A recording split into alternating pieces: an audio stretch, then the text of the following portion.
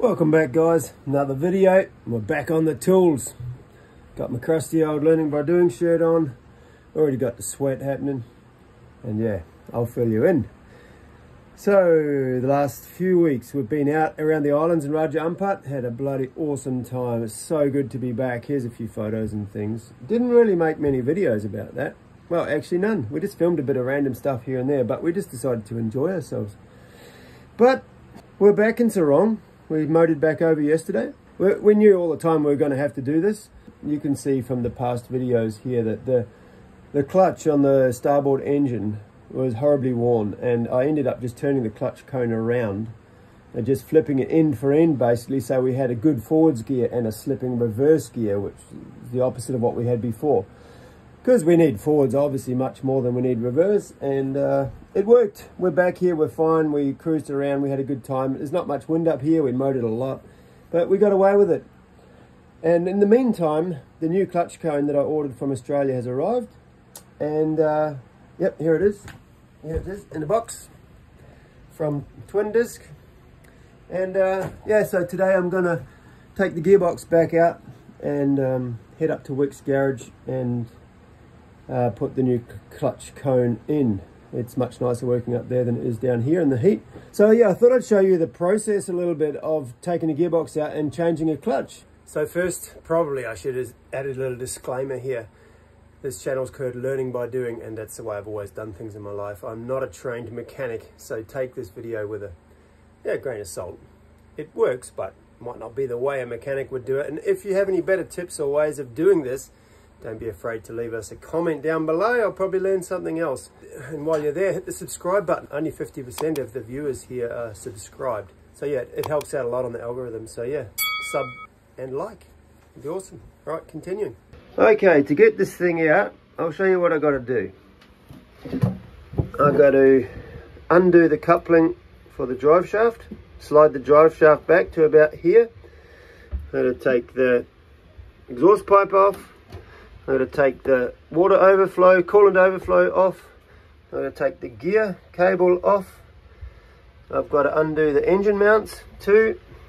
And then there are 6 bell housing bolts all around that connect the bell housing to the engine.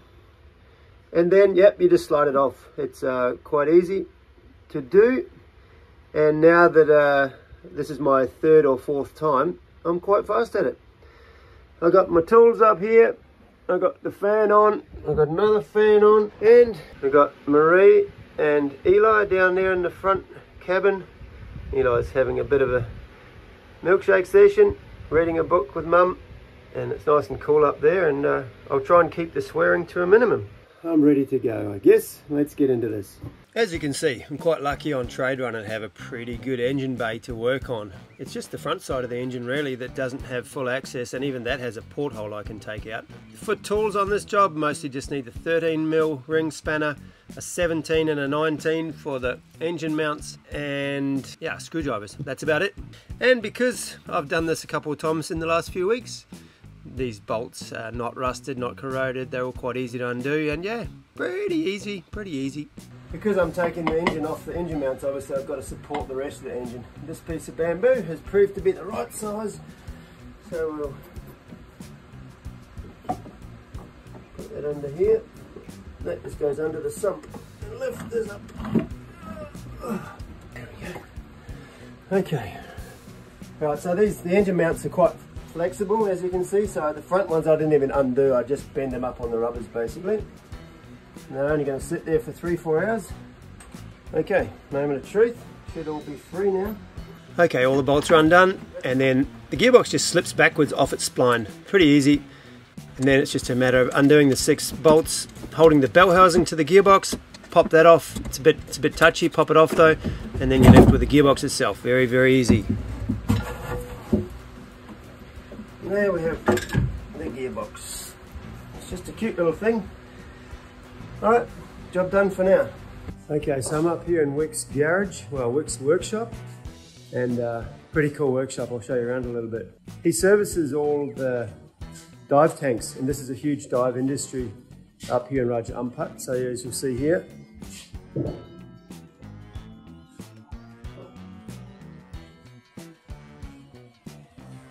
these old biscuit tins. They're actually metal ones.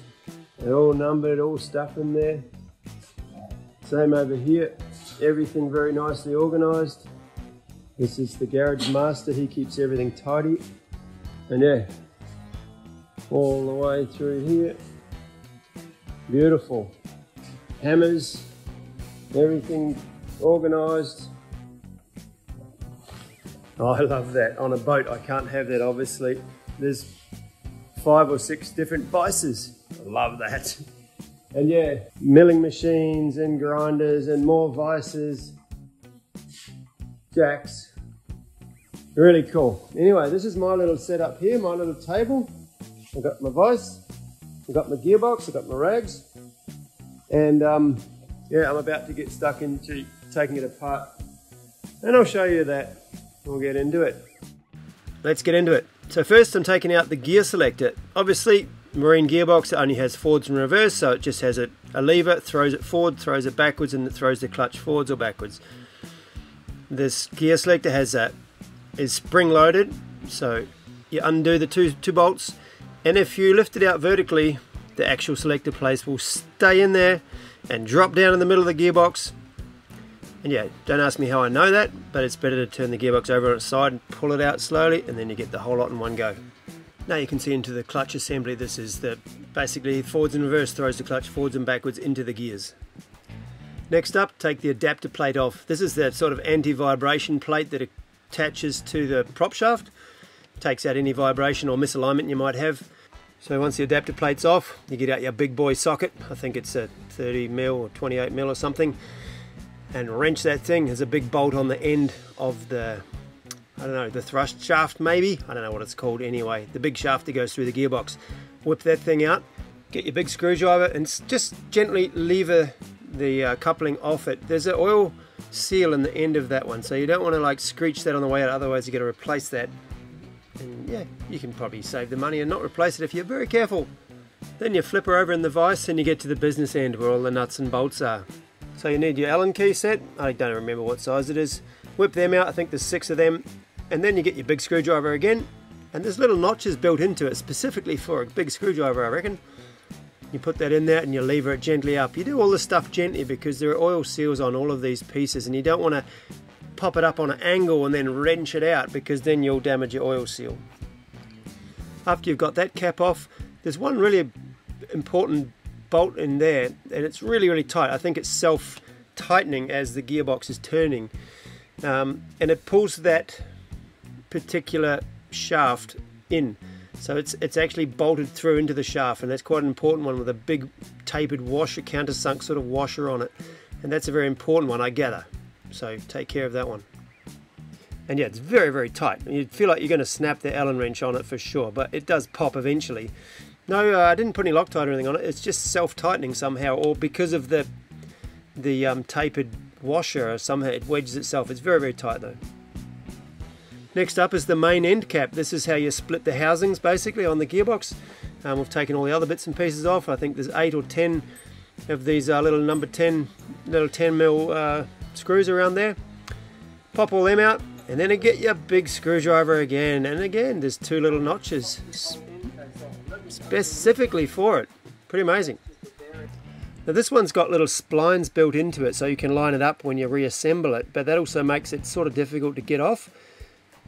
And yeah, so you can sort of lever it off with your screwdriver and just be very careful not to damage the faces. I do put gasket glue, gasket goo, whatever it's called, silicone stuff around it afterwards to seal it, but yeah, any dents in the faces will mean you're going to leak oil at some stage. So be a bit careful there, but that just pops off. And then you're left with, yeah, you're looking into the face of disaster potentially because you've got cogs and bits and pieces everywhere. That's the first time you sort of think, shit, why did I do this myself? I'm gonna make a mess of this. But then you look closer and realize there's only 300 pieces. How bad could it be?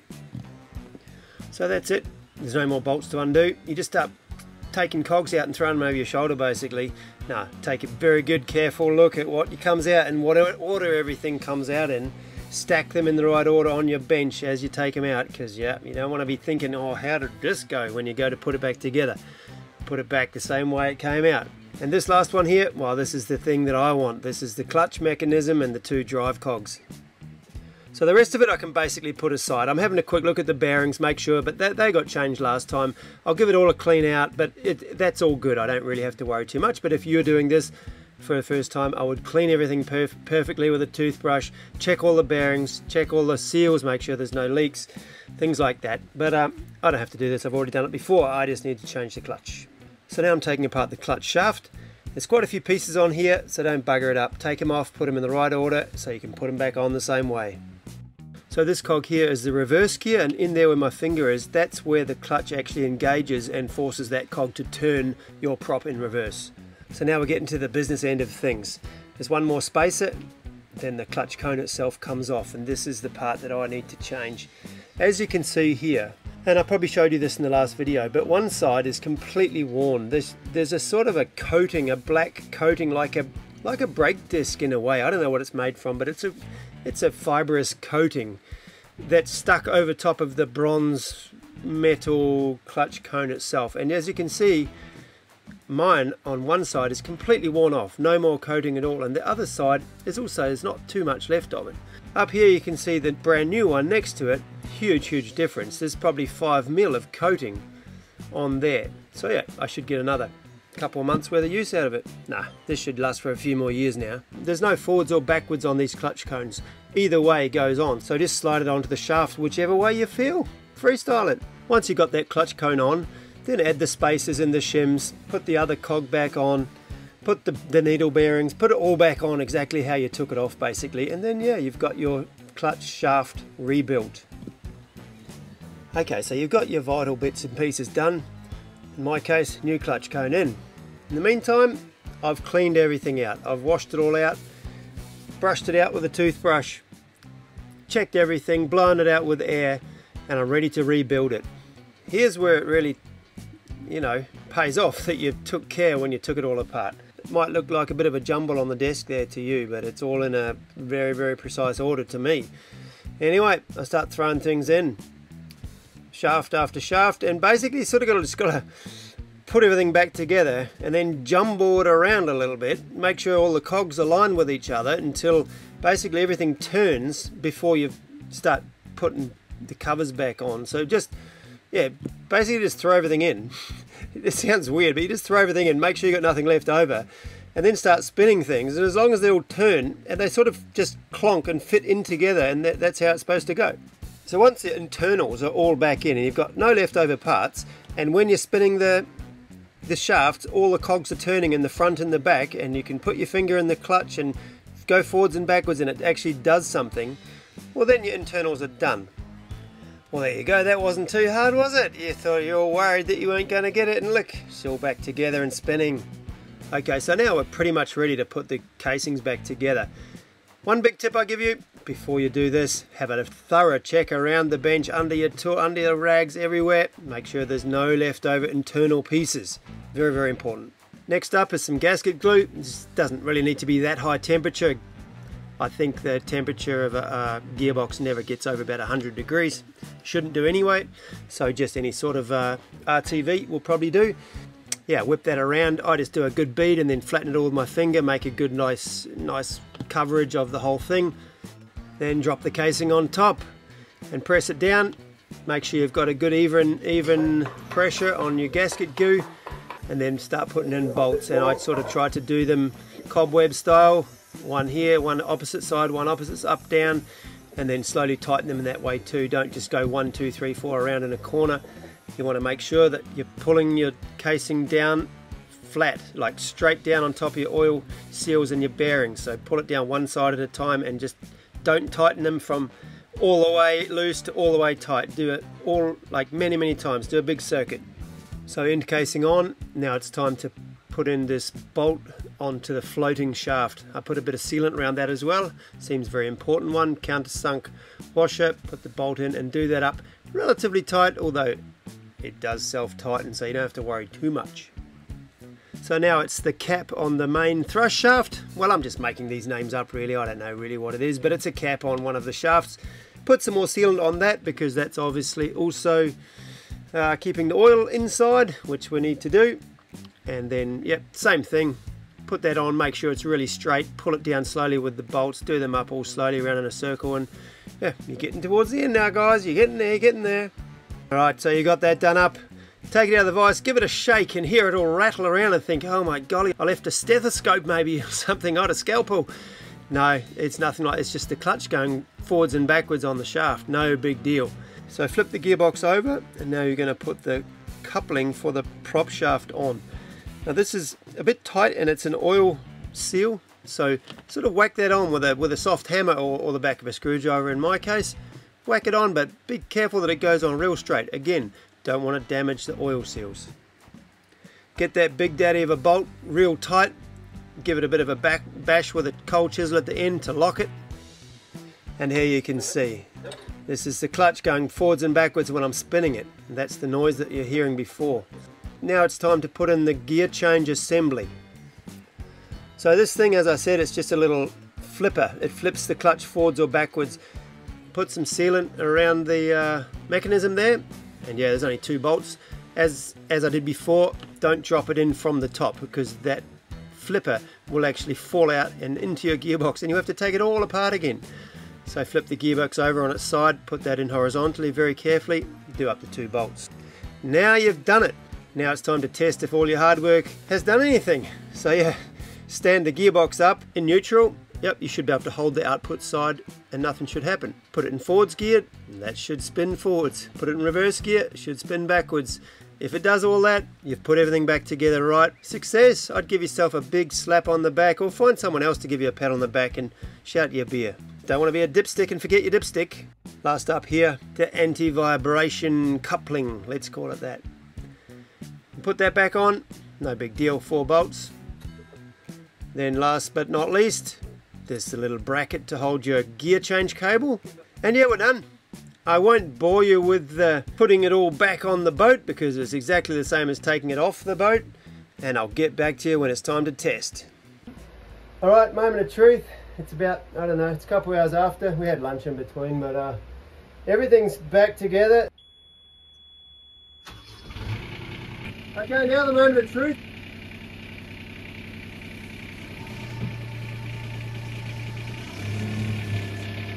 That's forwards, now reverse.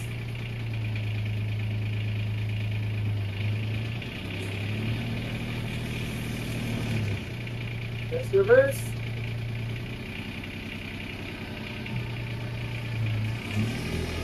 Okay. Look. That's a success. We're going forwards and we're going backwards, people. It's a win. You happy? High five for Daddy. High five for Daddy. Come on, don't leave me hanging. Come on. People, come on, give me a high five. You're stinky. You're I'm not stinky. Yeah, I am stinky. But I can still get a high five. Come on. You're too stinky. He's not giving me enough action on the high fives today. Oh, bee-boo. I think I deserve at least 5, probably even 10. I've done a lot today. I probably lost 3 kilos of my body weight in sweat. Yeah, but it's like I spend my whole day inside and not playing. Yeah, sorry, I couldn't play with you today, Beeble, because I've been busy. But now, when they've got the boat running properly, we should be good for another 3 days before the next thing craps out. Another high five? Yeah. High five! High five, Beeble. Okay, we'll finish the video there anyway. We're gonna I'm gonna shower up and clean all this crap up, and then we're gonna get on our motorbike and cruise around, get some cool air in ourselves, and maybe go and have a beer somewhere. And yeah, we're stocking up food tomorrow, some water, we've got fuel already, and then the next day getting out of here, getting back out into the islands, and we'll bring you more of that yeah, next video hopefully. Although we might do a little break because I need a little break. But anyway, massive shout out to all our supporters, be that just watching these videos, sharing, hopefully you're subscribed to see the next one. And then of course our main supporters on Patreon and PayPal. Massive thanks, wouldn't be doing this without you, and all the comments and that support me. Yeah, even asking why I'm scratching my head so much. It's because I've got a nervous twitch now. I'll probably never be the same after this few weeks of chaos. Look at him, he's yawning. He's like, bring it to an end, Daddy, bring it to an end. All right, see ya.